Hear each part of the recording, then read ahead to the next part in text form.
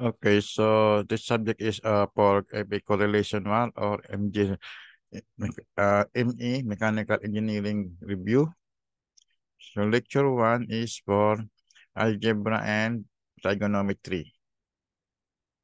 Algebra. Okay, unahin natin yung equality, which is the state of being quantitatively the same. So yan, lagi siyang merong equal sign. So properties of equality, siyempre yung reflexive property, like this one, x equal to x. Symmetric property, if x is equal to y, then y is equal to x.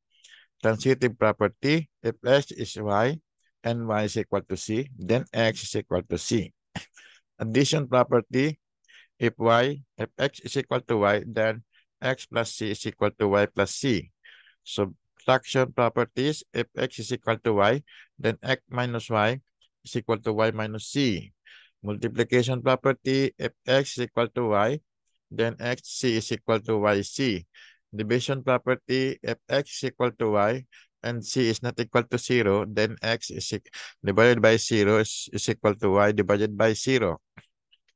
Distributive property, we have x times y plus c is equal to xy plus xc. Substitutive property, if y is equal to x, then x can be substituted for y in any equation without changing the truth value of the equation. Medyo bilisan natin. Mahaba ito. Review lang naman. So, properties of real numbers. Merong closure properties of real numbers. So, like, if A and B are real, then so as A plus B. Next, if A and B are real, then so is A B or A times B. Next is the commutative properties of real numbers. A plus B is equal to B plus A. A times B is equal to B times A. Yan. Associative properties of real numbers. We have enclosed in parentheses A plus B, then plus C is equal to A plus, enclose mo sa in parentheses yung B plus C. Equal yan. Then A times B, enclose mo yon, times C is equal to A times the enclosed ng B times C. Next, identity properties of real numbers. We have A plus 0 is equal to 0 plus A is equal to A. So 0 is the additive identity. Next, A times 1 is 1 times A is equal to A. So 1 is the multiplicative identity. Yan ang tawag dyan. So inverse properties of real number, we have A plus negative A is equal to 0. And negative A is the additive inverse of A. And where A is not equal to 0, so A times 1 over A is equal to 1. So 1 over A is the multiplicative inverse of A. Then multiplicative property of 0, we have A times 0 is equal to 0 times A is equal to 0. Division property of 0, where A is not equal to 0, so 0 divided by A is equal to 0. Distributive properties of real numbers, so A times B plus C is equal to A times B plus A times C. Then B plus C times A is equal to B times A plus C times A. Yan, mga simple operation lang yan. Minsan nakakalimot yung mga college. Binibigay din to. So, least common multiple. LCM, na sa matter plumbing. Least common multiple, also called the lowest common multiple or smallest common multiple, is the smallest positive integer that is multiple of both A and B. Example, what is the LCM of 4 and 6? Multiples of 4 are 4, 8, 12, 16, and so on. So, and the multiples of 6 are 6, 12, 18, 24, 30, and so on. So, common multiples of 4 and 6 are simply the numbers that are in both lists. We have 12, 24, 36, 48, 60, 72, and so on. Yan ang mga multiples na pareha sila pwedeng i-divide yung 4 and 6. So, the least common multiple of 4 and 6 is the smallest one of those, which is 12. Okay, ito yung mahabang solusyon. So, lowest common denominator or least common denominator, abbreviated LCD, ito yung pinakaunang LCD, is the smallest positive integer that is a multiple of denominator. So, what is the LCD of 5, 12, and 11, 18? Is 36 because the least common multiples of 12 and 18 is 36.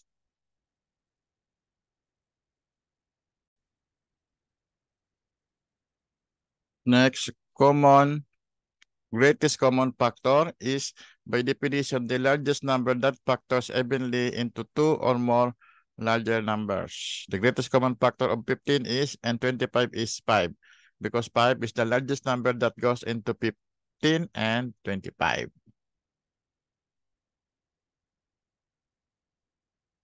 Exponents. So, exponents tayo. Mga di pa marunong mag-add. Which is a shorthand way to show how many times a number called the base are multiplied times itself. Yun ang definition ng exponent. So, ito yung mga law of exponents. So, check nyo na lang. Mayroon tayong example dito. Diba? So, this is under review. So, ayan mga formula. Pumaba to. Yan. So, next, radicals. Ayan, yung mga square root, cube root. So, a radical or root is the mathematical opposite of an exponent, in the same sense that addition is the opposite of subtraction.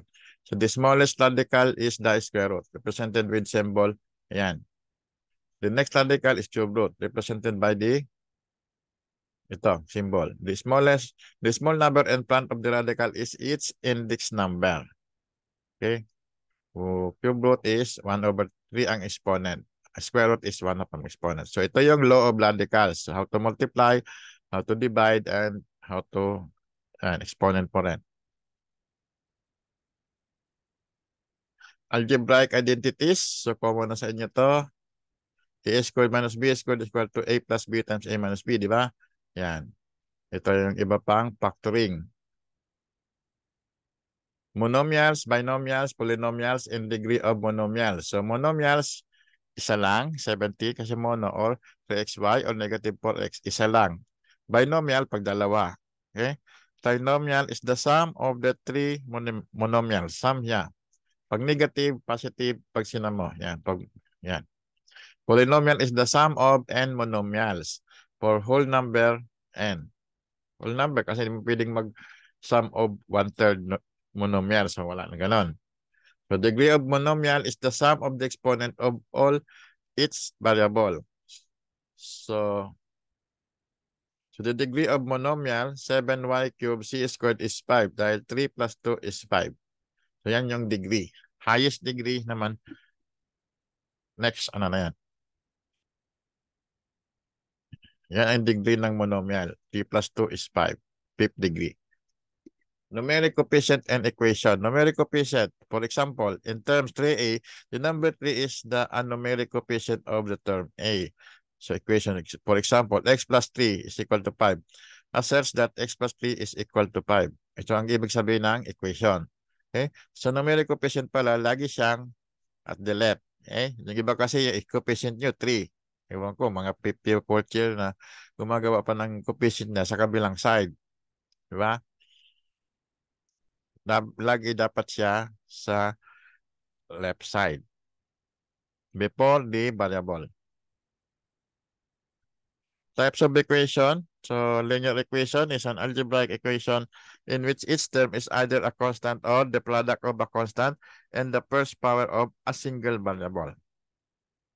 Polynomial equations, also called algebraic equation, is an equation in which a polynomial is set equal to another polynomial. So, ito ang example. 3x squared plus 4x minus 5 is equal to 0. Pag wala to, 3x squared, so ibig sabihin yan, linear equation. Linear equation in one unknown. So an equation of the shape ax plus b is equal to 0 where a and b, the known numbers, x is an unknown value, is called a linear equation in one unknown. So ito yung mga examples. Solve for x and the equation 2x plus 4 is equal to 8. So what is the answer? Solution. So may instruction pa. Moving, transposing 4 to the other side, ito, right-hand side. 2x is equal to 8 minus 4. Transpose. So, maging minus siya. So, 2x equal to 4. So, taking 2, what is multiplying quantity to left-hand side is x equal to 4 over 2. So, the answer is 2. So, umpisa review lang to. Linear equation in 2 or more unknowns. So, linear equation in 2 unknowns x and y is an equation of the form ax plus by is equal to c, where a, b, and c are numbers, and where a and b are not both 0. Ito yung methods, method of substitution. Solving simultaneous equation means finding the values of x and y that makes them true. So example number 2. Solve for x and y and x plus y is equal to 3 and 2x plus y is equal to 8. So ano yung answer dyan? So solution, step by step, isolate one of the variable x on one side of the equation. X plus y is equal to 3. So isolating x prime, ano tayo substitution. Substitute for the isolated variable in the other equation. So 2x plus 3y is equal to 8. So substitute mo siya. So ang solve mo, magiging 2 times 3 minus y plus 3y. This equation has only one variable, so we can solve it. So solve for y. Ito. Expanding the bracket. So 6 minus 2y plus 3y is equal to 0. And simplifying, 6 plus y is equal to 8. So subtracting 6 from both sides, y is equal to 2. Okay. Substitute the known value of y into the equation for x derived in step A. So x is equal to 3 minus y or 3 minus 2. So x is equal to 1. So the answer is, mauna yung x, 1 and 2. So letter C. Diba? 1 into, nauna lagi yung x. Baka sagutin nyo 2, 1. Wag. So ito sagot para dito is letter A, 2.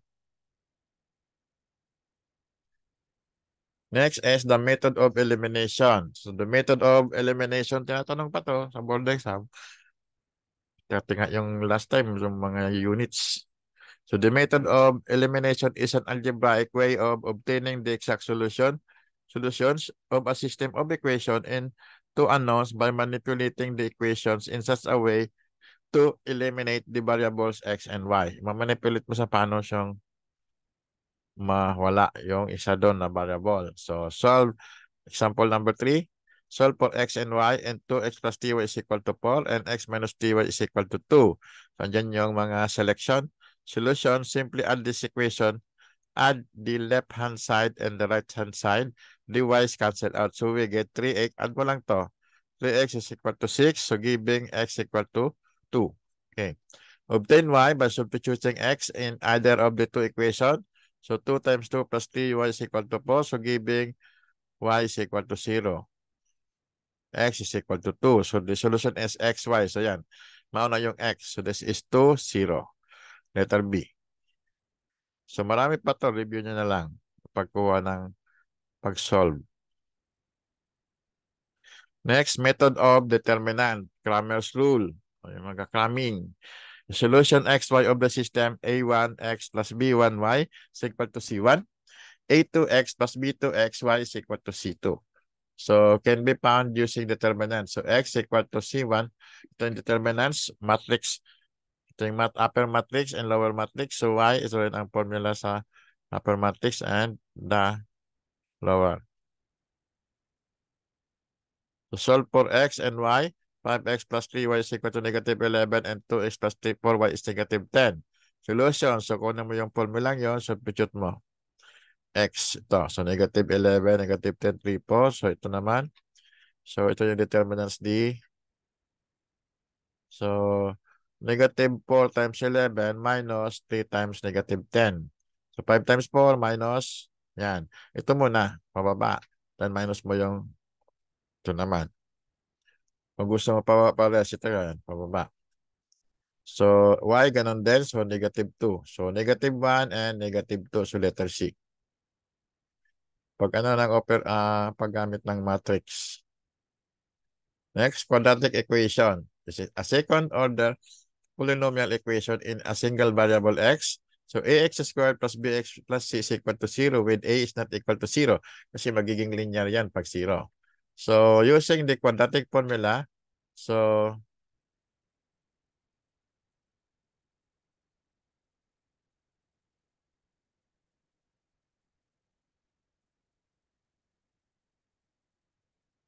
if factorable, so ito muna, so factorization.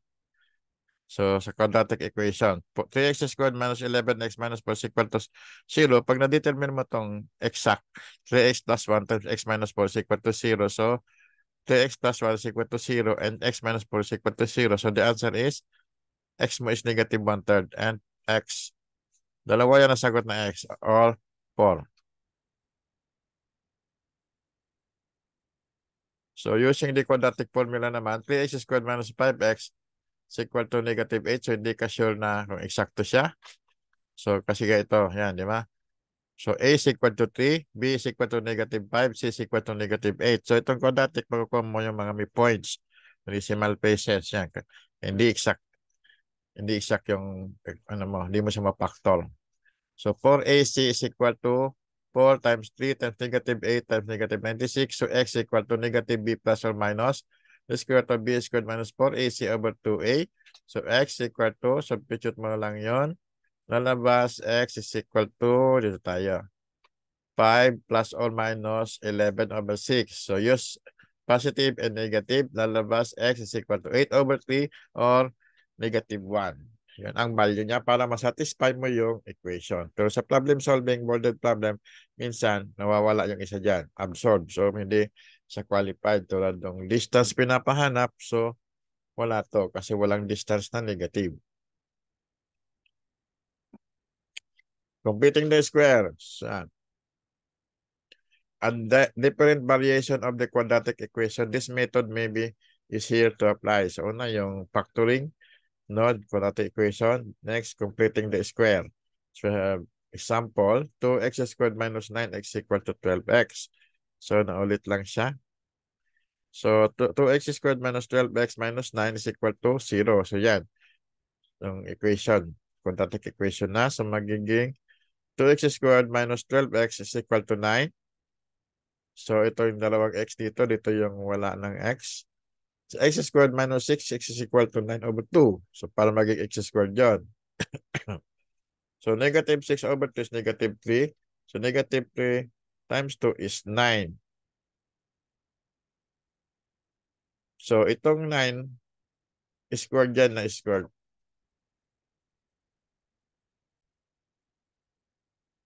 So ito, negative 3 squared is 9. So meron ka ng, makaka-complete ka ng square dito. Ito, x squared minus 6x plus 9 is a complete square. Ito yung 9. Diba, dinivide mo ito, in-square mo, so yun. Complete na yung square mo dito. So ano naman dito, kung nagdagdag ka ng 9 dito, magdagdag ka rin ng 9 doon. So itong complete square na to is x minus 3 times x minus 3 is equal to 9 over 2 plus 18 over 2. Dinivide ko lang ito para ma-add mo yung 9 plus 18. So magiging 27 over 2. So x is equal to 3 plus or minus 3 times the square root of 6 over 2. Next tayo. Binomial is an binomial and Pascal triangle tayo. Binomial is an algebraic expression containing two terms. For example, x plus y is a binomial. Okay? So expansion of binomial, so expand natin kung ano yung exponent niya sa 0. A plus B exponent 0 is 1. A plus B exponent 1 is A plus B. A plus B squared is equal to A squared plus 2AB plus B squared. So, yan. So, dito makakabuo ka ng tinatawag na Pascal's triangle. Lahat to 1. So, ito na yung Pascal triangle. Binomial theorem formula. So, importante ito sa mas may master plumbing o sa ibang math, engineering. So based on the binomial properties, the binomial theorem states that the following binomial formula is valid for all positive integers values of n. So a plus b exponent n is equal to an plus n, a exponent n minus 1, b plus n times n minus 1, 2 prime, exponent times a n minus 2, b squared, and so on. Okay? This can be written more simply as a plus b exponent n is equal to CO and CO. Later, the combination. This is combination of NO, 0, times A exponent N plus the combination of N is to 1. And so on. A combination yan. So the R term of the expansion of A plus B, so at any term is N factorial over R minus 1 factorial times N minus R plus 1 factorial times A exponent N minus 1 plus R over B R minus 1. So, nauna to kasi sa ibang combination permutation, di ba? So, ito. Ito yung formula niya. Kung memorize mo to, kasi yan yung magiging pag-question ka pag tinanong ka ng at ano yung coefficient kanya sa 15th term of the expansion ganito. Yan. Do mo yan. So example number 5. Find the sum of the coefficient of the expansion of 2x cubed plus 3y squared exponent 4. So, the sum niyan is ang coefficient niya ito. A plus b exponent n. So, ito ang equivalent niya. So, 2x cubed plus 3y squared exponent 4. So, ito yung equivalent niya. Di ba? 4.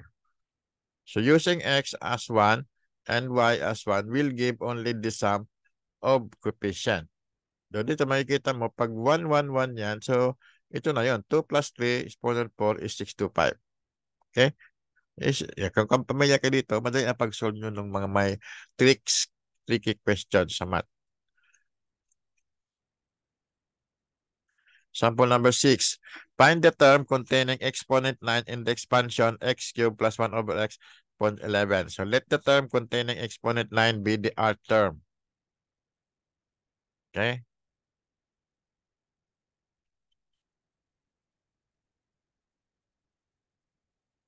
Solution n is equal to 11. So n factorial over r minus 1 factorial over n minus 1 plus r factorial times a exponent n minus r plus 1 b exponent r minus 1. Substitute mo yung values mo. So, ang a mo is x cube, ang b mo is 1 over x. So, lalabas dito, itong sa taas is, ang sabi kasi 9 term eh. So, ito is magiging, yung total ng exponent mo is 9. Diba? 3n minus 3r plus 3. So, alam nyo ng loob exponent. Yan, ito yon. Plus, since x is sa baba, so may negative yung exponent. Magiging exponent negative of r minus 1 to or negative r plus 1. So magiging minus r plus 1 is equal to 9. So ito na yan. So since n mo is 11, so substitute mo. So 3 times 11 minus 3r plus 3 minus r plus 1 is 9. So r is equal to 7. So therefore, substitute mo yung r dito, saka yung n11, itong lalabas, exponent na. So the answer is 462 x exponent 9 sa letter C. Okay? So, medyo mahirap. Yan. Parang sa quizzers. So, edge algebra word problem na tayo, mga worden. So, unang sikat na sikat dun is yung edge problem. Hanggang ngayon sa internet. Edge problem are algebra word problem that deal with the ages of people currently, in the past, or in the future. So, example number 7.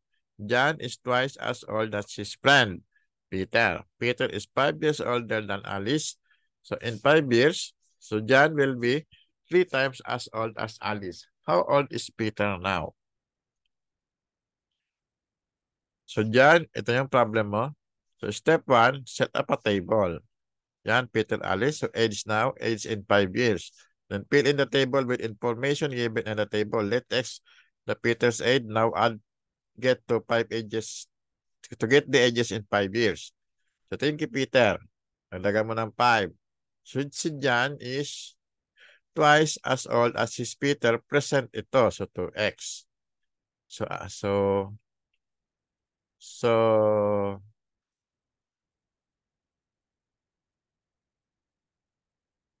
then after 5 years, ito. 2x plus 5. Diba? So, si Alice,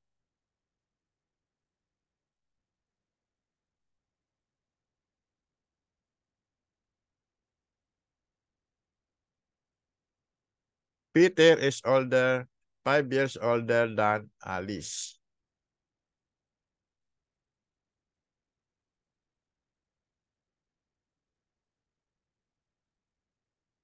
May kulang sa problem.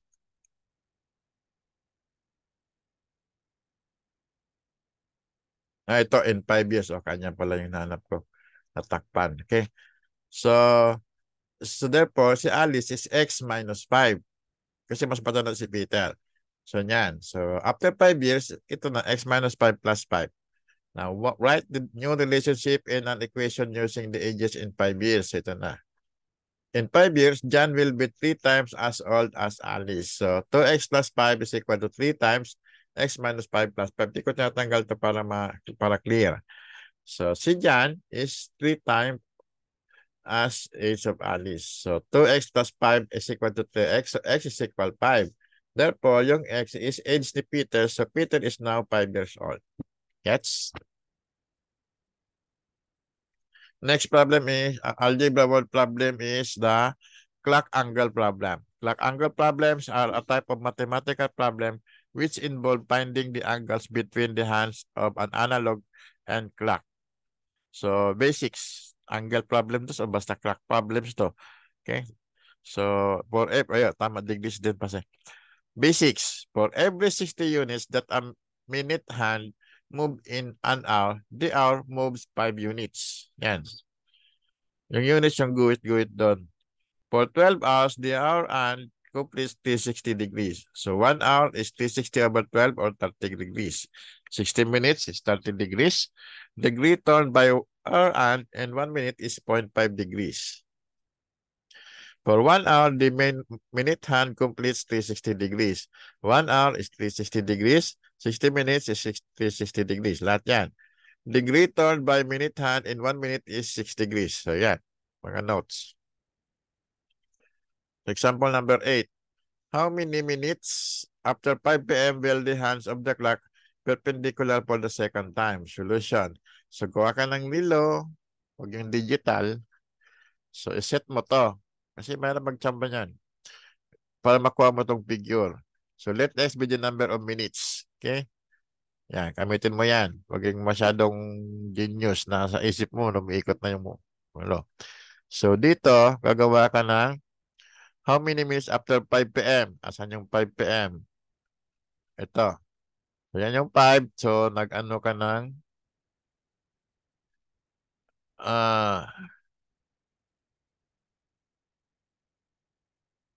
perpendicular. So, that is 90 degrees for the second time. So, first time, siyempre dito yon. So, second time, lampas na. Okay? Diba? Kumuha ka ng 2 beses mula sa 5, ikot mo siya. So, una. So, pangalawa, dito siya. So, ano yung, ng perpendicular? That is 15 minutes. Diba? 15 minutes yan. So, 25. So, this is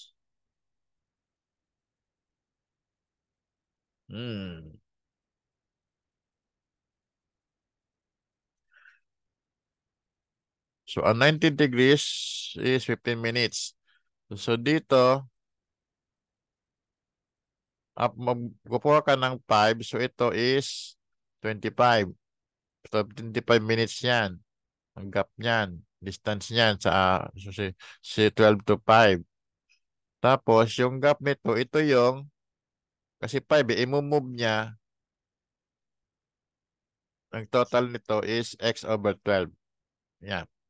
So, from the figure, let x be the number of minutes. So, x yung total minutes niya is equal to 15 plus x over 12 plus 25. Ito yung move, na-move ng hand.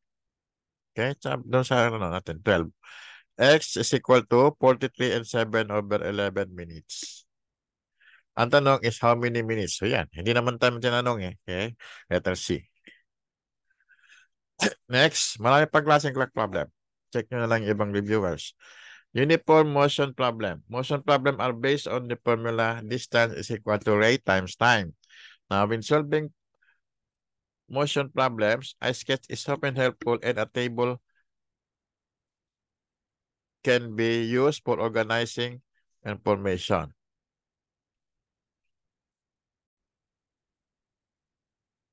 Okay. So, example number 9. John and Philip, who live 14 miles apart, start at noon to walk toward each other at rates of 3 miles per hour and 4 miles per hour respectively. In how many hours will they meet? Solution. So, sabi nga, i-table mo or tabulate. So, let X the time walk. So, John and Philip rate D and D. So R is 3 and 4. Time is X and X. Same siya, di ba? Kasi how many hours? So same ang time niya. So distance is 3X and 4X. So the total, magsasalubong siya. So yung total niya is 3X plus 4X is equal to 14. So X equal to 2 hours. They will meet in 2 hours. Okay. Sample. Number 10. May nawala dito. Wait, baka...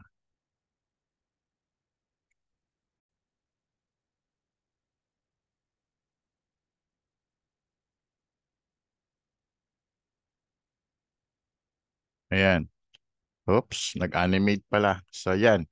So, downriver and upriver. Okay? Downriver, so, yung current mo, saka yung boat, same direction. Pag upriver, opposite yung boat. Okay? So, rate is, yung current mo is 4 times the current of the river. Yung still. So, 4x, ito yung still water, yung hindi gumagalaw yung tubig, 4x. Since gumalaw, plus x. Upriver, 4x, gumalaw yung tubig mo, opposite, minus x. So, that time is,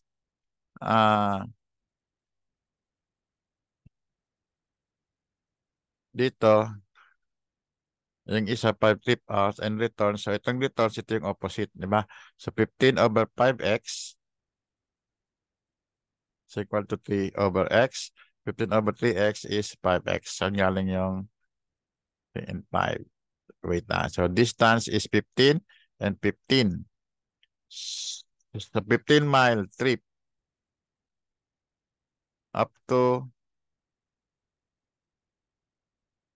ito yung 5x. 4x plus 5x is yan. So, ito naman. 3x to. 4x minus x is 3x. So, yan. So, this is, ang distance is 15 and 15. So, 15 divided by dito is 3 over x. Yan. The tabulation, pwede mo balik-balik ta rin. So,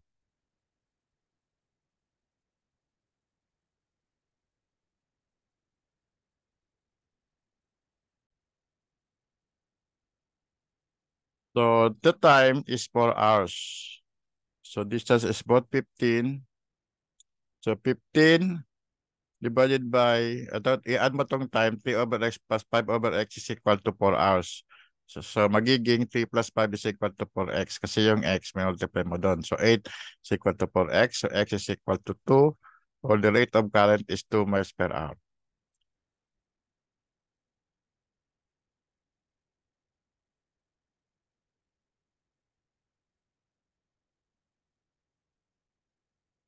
Next is the mixture problem. Mixtures are word problems where items are quantities of different values are mixed together. Yung trip, hindi yung round trip. So example number 11. John has 20 ounces of 20% salt. How much salt should he add to make it 25% solution? So ito yung solution. Step 1, set up table for the salt. So concentration amount, original, added, and result. Ito yung format. So step 2, fill in the table with information given in the question. So the salt added is 100% salt, which is 1 in decimal. So change all the percent to decimal. So let X amount of salt added. The result will be 20 plus X.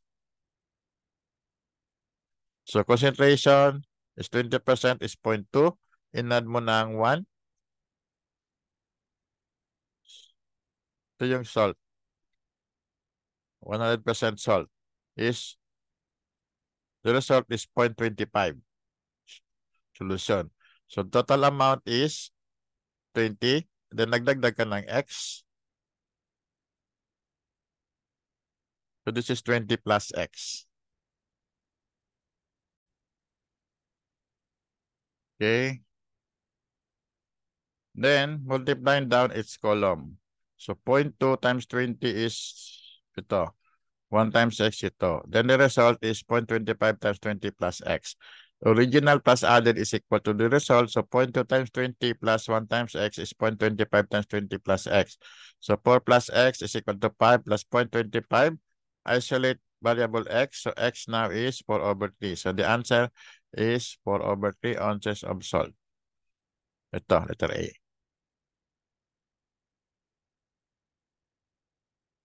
Example number 12. How many pounds of chocolate worth $1.2 a pound must be mixed with 10 pounds of chocolate worth 90 cents a pound to produce mixture of 1 pound, $1 a pound. Step 1 again, yung table. Ito yon ulit. Cost na to, hindi concentration.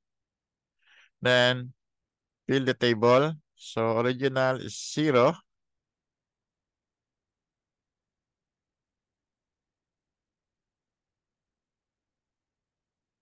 Amount is 10.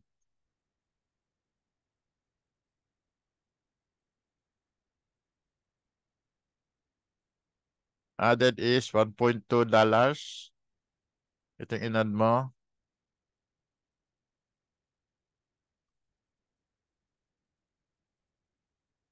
So, this is not 0, 0.9 to. Right. Ano yung pagka-type?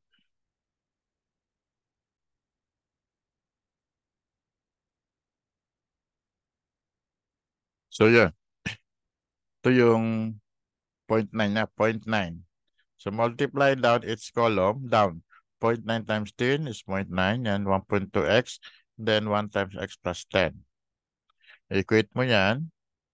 Original plus added is equal to the result. So, 0.9 times 10 plus 1.2 times x is 1 times x plus 10. So, for x, magiging 5. So, 5 pounds of $1.2 chocolate needs to be added. So, the answer is 1.2.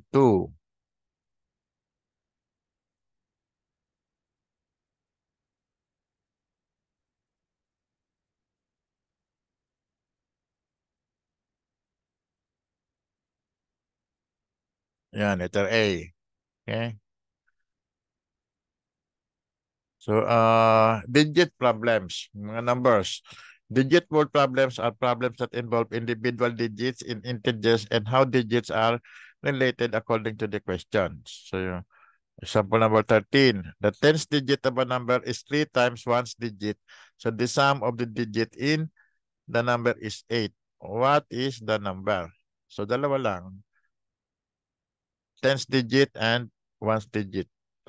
So, yan. Ang A, B, C, D. So, 2 numbers lang.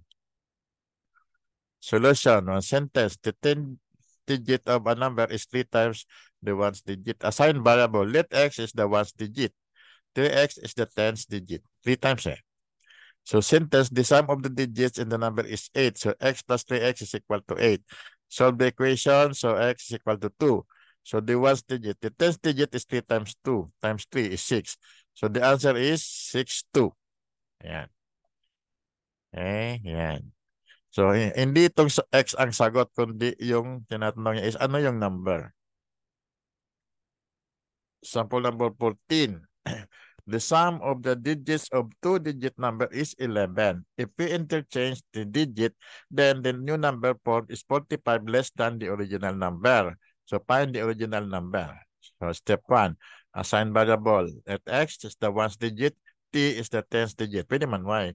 So, sentence, the sum of the digits of the two number is 11. So, x plus t is equal to 11. So, isolate variable x. So, x is equal to 11 minus t. So, masusolve natin yung una is t, which is the 10th digit.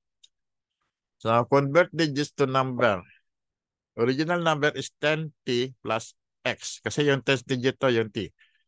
Interchange number is 10x plus t. So, interchange mo yung numero. Ito magiging sa tens, ito magiging sa unit.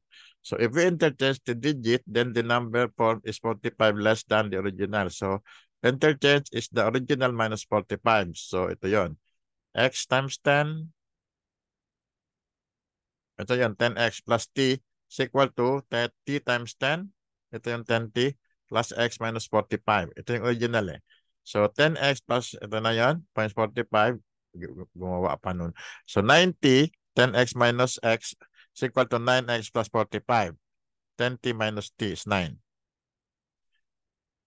So, itong plus kasi ito na yan. 9x plus 45 suppose 90. So, substitute mo na. 90 is equal to 9 times 11 minus t plus 45. Solve for t. T is equal to 8. So, this is the tens digit. So, the ones digit is 11 minus 8 is 3. So, the answer is 83. Yan. Third D. Kala mo, puro A. Next, consecutive integers number.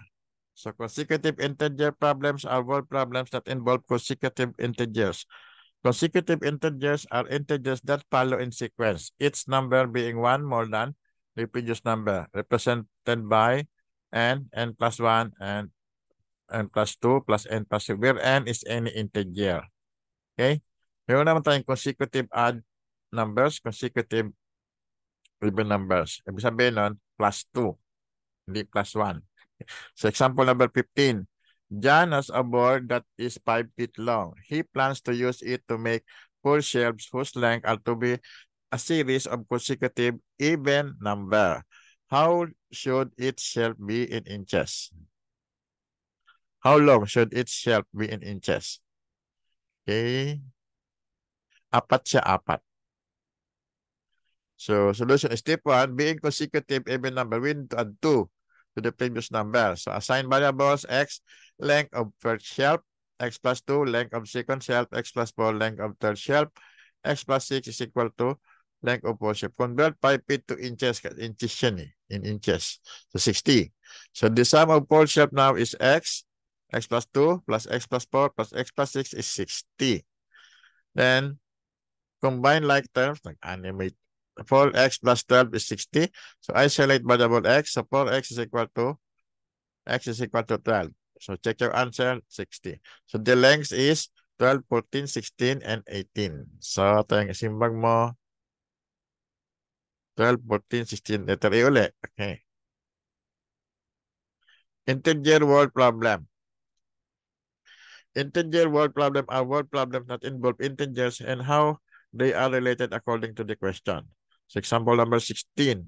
Initially, there were the same number of blue marbles and red marbles in a bag equal. John took 5 blue marbles and then there were twice as many red marbles as blue marbles in the bag. How many red marbles are there in the bag? Solution step 1, let x red marbles. Initial sequence. Initially, blue marbles and red marbles is equal to x. So then John took out 5 blue marbles. So matitira is x minus 5 blue marbles. Sentence. Since sentence, twice as many red marbles as blue marbles in the bag. So x equal to 2 times x minus 5. So ito na yung red marbles. So solve the equation, so magiging x is 10. So 10 marbles in the bag. Letter B. Next, percentage problem. Problem that deal with percentage increase and decrease as well as problems of percents of quantity. So the Agrarian Reform Program is to grant a retention limit of 10 hectares. If the landowner was left with 10 hectares, fewer than 40% of his land after selling 6 hectares, more than 70% of his land, what size land did he initially own? A. Let X the size of land initially owned. So sabi niya,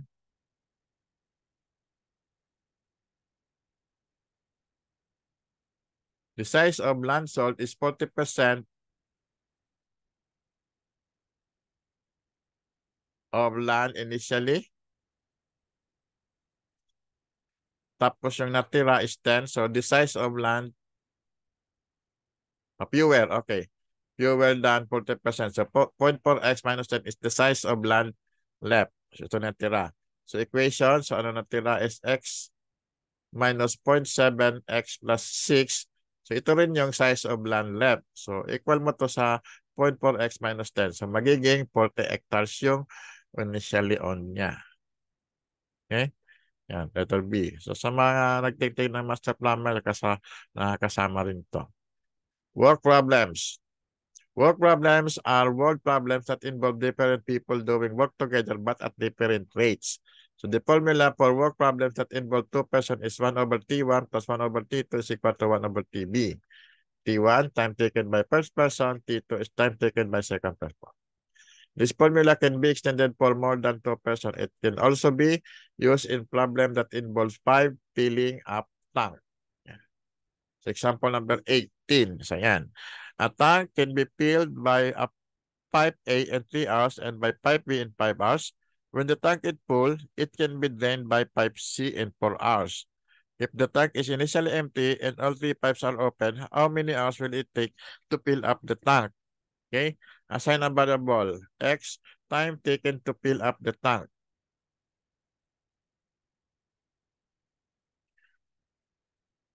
So use the formula. Since pipe C drains the water, it is subtracted. So ito yung ang-add, 1 plus 1 over 5 minus nagde-drain sa 1 over 4 is equal to 1 over X. So solve for X. Okay? So LCM yan. So X is equal to 60 over 17 is 3 and 9, 17. So yan. Okay? So marami pang technique dito sa formula to, work problems. So 3 and 9, 17. So letter B. Next, investment problem. Example lang na bang pampaalala. Investment problem usually involves simple annual interest as opposed to compounded interest. Using the interest formula I is equal to PLT, where I stands for the interest on the original investment, P stands for the amount of original investment called the principal, R is the interest rate expressed in decimal form, and T is the time. Sample number 19. A man invested part of 20,000 pesos at 18% and the rest at 16%. The annual income from 16% investment was 620 pesos, less than 3 times the annual income from 18% investment. How much did he invest at 18%? Biglang dum-dum yung sagot. Ako yata gumawa yan. So solution, X money invested at 18%. So 20,000 minus X is the money invested at 16%. Basa niyo sa problem?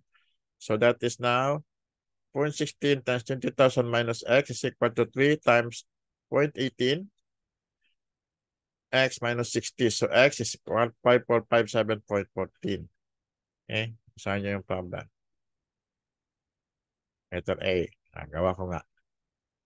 Coin problem. So problems that involve pennies, nickels, dimes, quarter, or half dollars. Sinabay ko to. Pwede mga peso, 25 cents yan, pwede yan. Other similar algebra word problem may involve items with specific values like stamps or ticket. Okay? John, example number 20. John bought a pencil and received change for $3 in 20 coins. All nickels and quarters. How many of each kind are given? Okay? Sa problema, ano yun kung 1 quarter is 0.25 cents. A half dollar, siyempre $0.5. This is 0.25 cents. Dime, 0.10. Okay? So, Jane, ayan. So, set up a table with quantity and value. So, nickels, quarter, put together. So, ayan. So, fill in the table with information from the question. Let N, number of nickels, K, number of quarters. So, NQ. Ang value niya is 5 cents. 20 quarter is 25 cents. So, cents tayo. $3 is 300 cents. Kaya 300 to. So, multiply mo doon. So, total quantity is 20. So, add down its column to get the equation. So, N plus Q is 20. Equation 1. 5N plus 25Q is 300. So, equation 2. Solve for N and P. So, you have Q is 10 and N is 10. So, that is 10 and 10. Letter B. Geometry word problem. So, geometry word problem involves geometric figures in angles described in words. Example number 21. Sa geometry, ganun din. Okay. A triangle has a perimeter of 50. If 2 of its sides are equal and third side is 5 more than the equal side, what is the length of the third side? in detail sa geometry ito topic. So yan, assign ang variables. Kumbaga, solution niya is algebra method lang. Let x, the length of equal side. So sa figure ito, x. Equal side is xx, and the third is more than 5. So x plus 5. Perimeter, ito yung formula ng perimeter. So is, i-add mo lahat yun. Is 50. So 50 is equal to x plus x plus x plus 5. So x is equal to 15. So the length of third side is 15 plus 5. So 20. Method D. Simultaneous equation. Equation that must be solved at the same time or simultaneous equation. If I double a number and add 3 times a second number, the answer is 1. If I multiply the first number by 3 and take away minus twice the second number, the answer is 8. Find the number. So, rate the numbers x and y. So, 2x plus 3y is 1. Ito yun.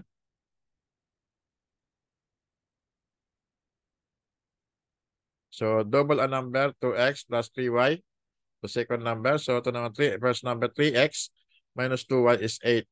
So, solving for x and y. So, magiging y is negative 1, x is 2. And order 2 and negative 1. Yan, letter A.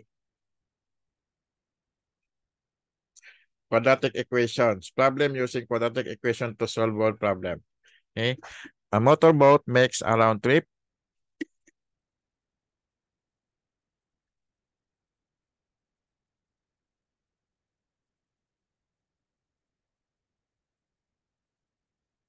On a river 56 miles upstream and 56 miles downstream, maintaining the constant speed 15 miles per hour relative to the water.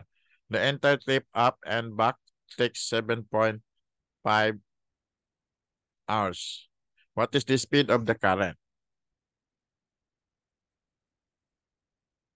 So, solution. Let x the unknown current speed of the river in miles per hour. Yung is, yan yung current. Yung flow ng river. Moving upstream, the speed relative to the bank of the river is 15 minus x miles per hour pataas. Time spent moving upstream is 56 over 15 minus x hours. Moving downstream, the speed relative to the bank is 15 plus x. So time speed moving down is 56 over 15 plus kasi sabay siya sa agos. So the total time up and back is 56 over 15 minus x plus 56 over 15 plus x is 7.5 hours. Entire trip.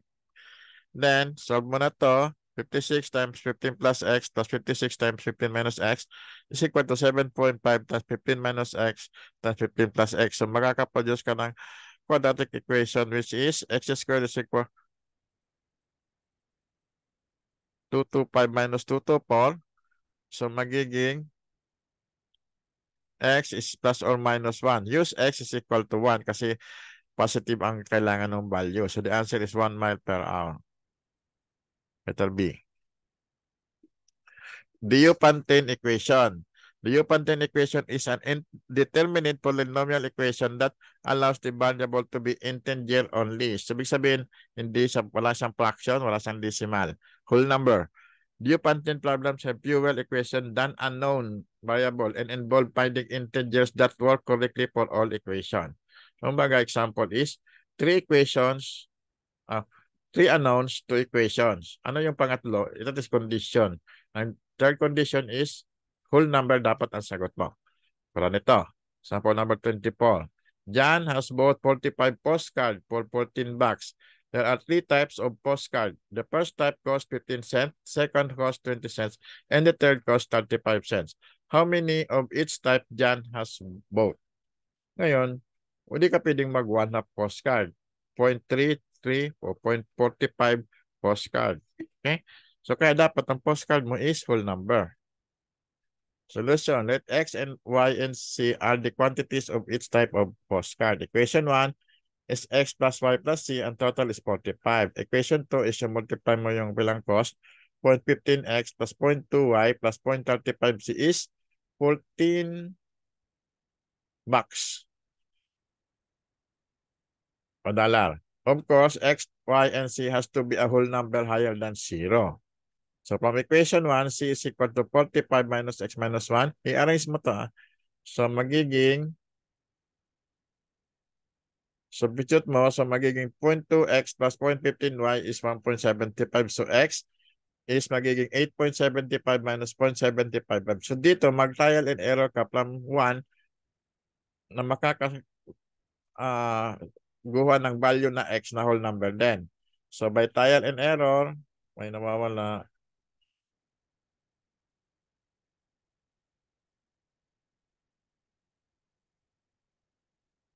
Meron to. Nawala.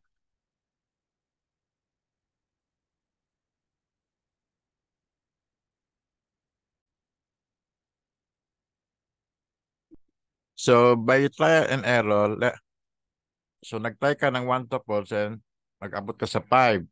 Y is 5. So x is equal to 5. So C is also 45 minus 5 is 35. So the answer, only answer is x is equal to 5, y is equal to 5, and C is 35. Yan. X, Y, and C. Susunod yan, ha? Okay? That is the Pantane equation. Maraming case yan. Next is the proportions and variations naman tayo. Variations describe the way in which two variables change relative to one another. So, ito is, varies with, ganito, x, y varies with x, kasabay siya. Proportion is an equation that stating the two rational expressions are equal. Simple proportion can be solved by applying the cross product. So if A over B is equal to C over C, and proportion then AB is equal to BC. Okay. Example 25, solve for x over 15 is equal to 7 over 8. So dali lang yan. Solve for x is 105 over 8. Set to C. So nasa answer niya, pero ang talagang tamang answer is simplify mo pa yan. Yun, may fraction. So since board sa multiple choice, ginagawa nila is yung pampalito.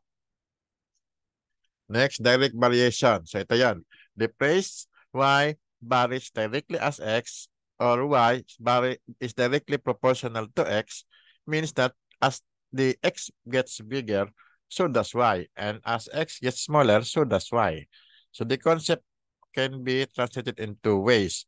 For some constant, y over x equal to k. So k is called the constant of proportionality.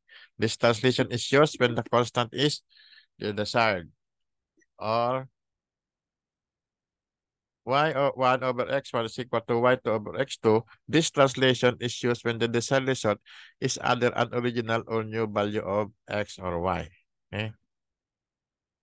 Sample number 26. If y varies directly as x and y is equal to 10 when x is equal to 7, find the constant of proportionality. So solution, that is k is equal to y over x or 10 over 7. That is letter B. If y varies directly like x and y is 10, x is 7, find y when x is 12. So proportion, y1 over x1 is equal to y2 over x2, 10 over y is equal to y over 12. Apply the cross product, y is equal to 120 over 7. So letter A. Okay? Take note, hindi naman to sa multiple choice lang to. Sa presentation, kailangan mo siya i-simplify. Inverse variation. So, the phrase y varies inversely as x or y is inversely proportional to x means that as x gets bigger, y gets smaller or vice versa. This concept is translated in two ways. Yx is equal to k for some constant k, called the constant of proportionality. Use this translation if constant is desired. So dito naman sa isa, y1, x1 is equal to y2, x2. Use this translation if a value of x or y is desired. Sample number 28. If y varies inversely as x and y is equal to 4 when x equal to 3, find the constant of proportionality. So multiply mo lang yun, that is 12. Ito naman, okay? So joint variation. If one variable varies as the product of other variables, it is called joint variation. So the phrase y varies jointly as x and y is translated in two ways. Y over xc is equal to k if the constant is desired. Y1 over x1 c1 is equal to y2 x2 c2 if one variable is desired. Parang mga gas law. Sample number 29. If y varies jointly as x and y is 10 when x is 4 and c is 5. Find the constant of proportionality. That is k is equal to y over xc. So that is 1 half. 10 over 4 over 5. So 1 half. Example number 30. If y varies jointly as x and c, y is 12 when x is 2 and c is 3. Find y as x equals 7 and 4. So y1 over x1 c1 is equal to y2 over x2 c2. Substitute 12 over 2 over 3 is equal to y over 7 4. So y is 56. Okay. Occasionally, a problem with direct and inverse variation. Suppose that y varies directly as x and inversely as c. This involves three variables and can be translated into ways. yc over x is equal to k if the constant is desired. And the other one, y1 c1 x1 is equal to y2 c2 over c2 x2. So next, stop tayo. Nasa kalahati na tayo eh. So, ano tayo?